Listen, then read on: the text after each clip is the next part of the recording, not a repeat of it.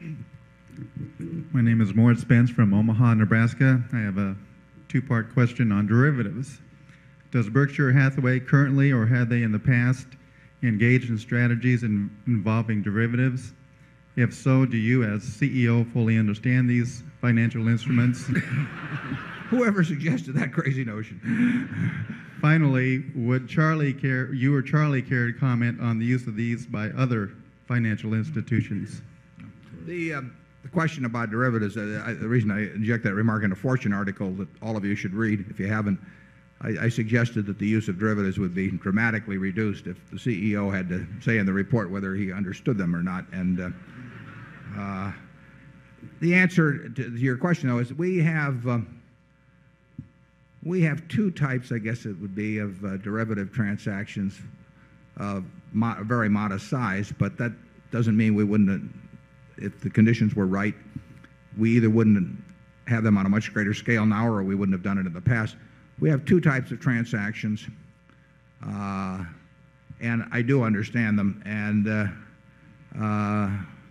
there are times when there are things that we would want to do, not often, but there would be times when they could be best accomplished by a transaction involving a derivative security, and we wouldn't hesitate to do so. We would obviously care very much about the counterparty because that transaction is just a little piece of paper between two people, and it's going to cause one of the two to have to do something painful at the end of the period usually, which is to write a check to the other person. And therefore, you want to be sure that that person will be both willing and able to write the check. And so we're probably more concerned about counterparty risk than most people might be.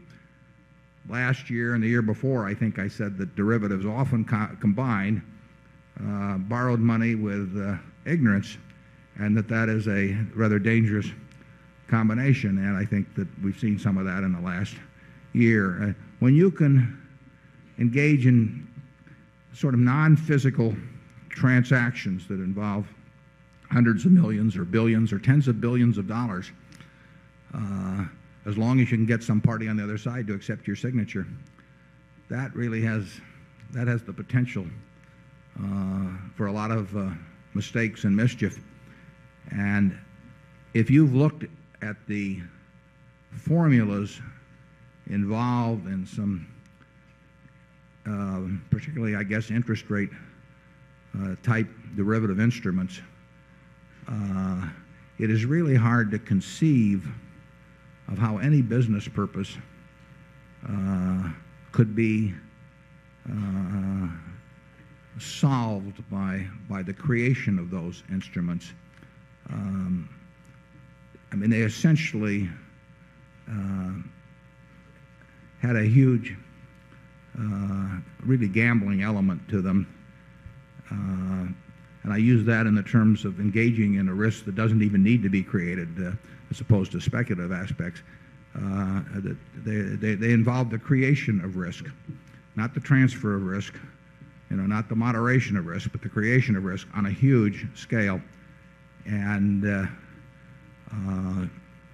it may be fortunate that in the last year, half a dozen or so cases of people who have gotten into trouble on them have come out, because that may tend to moderate the troubles of the future. The potential is huge. I mean, you can do things in the derivative markets. Well, I've used this example before, but in borrowing money on securities, the Federal Reserve and the U.S. government decided many decades ago that society had an interest in limiting the degree to which people could use borrowed money in buying securities. They had the example of the 1920s with what was 10% margin, then was regarded as contributing to the great crash. So the government, through the Fed, established margin requirements and said, I don't care if you're John D. Rockefeller, you're going to have to put up 50% of the cost of buying your General Motors stock or whatever it may be. And they said that maybe Mr. Rockefeller doesn't need that, but society needs that. We don't want a bunch of people on thin margins gambling, essentially in in shares where the ripple effects can cause all kinds of problems for society. And that's still a law, but it means nothing anymore because various derivative instruments have made 10% margins of the 1920s, look like what a small-town banker in Nebraska would regard as conservative compared to what goes on. So it's been an interesting history. And like I say, perhaps the experiences of the last year, they've got everybody focused on derivatives. Nobody knows exactly what to do about them. Berkshire Hathaway will, if we think something makes sense, and Charlie and I understand it, we may find ways to use them to what we think will be our advantage. Charlie, you want to add anything on that?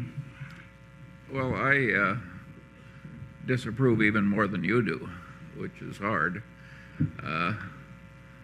If I were running the world, we wouldn't have options exchanges.